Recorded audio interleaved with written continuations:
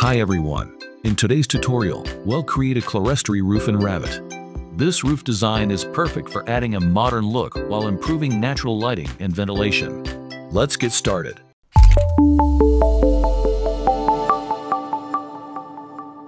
First, let's create the walls. Go to the Wall tool and draw your walls, making sure they're connected to level 2. Use the Rectangle tool to quickly sketch out the layout.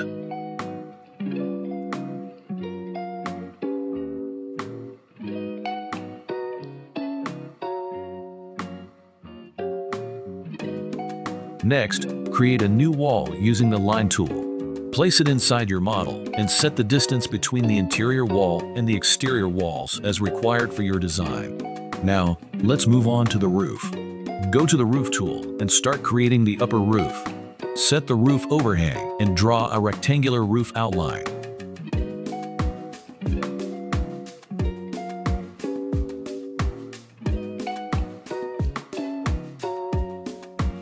Once done, select 3 sides of the roof and uncheck the Define Slope option.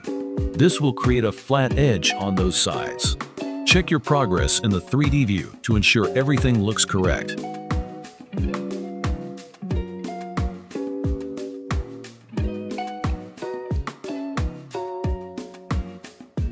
Head back to the floor plan and use the Roof tool again to create the lower roof. Set the roof overhang and draw another rectangular roof outline. Use the Align tool to align one side of the roof with the interior wall.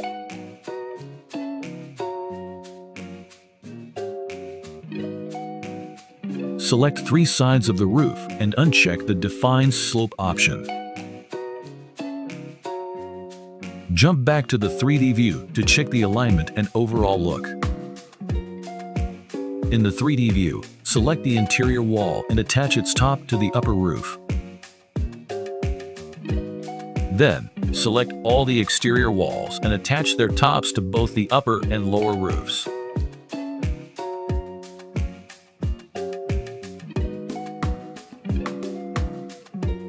And there you have it, a completed Clerestory roof.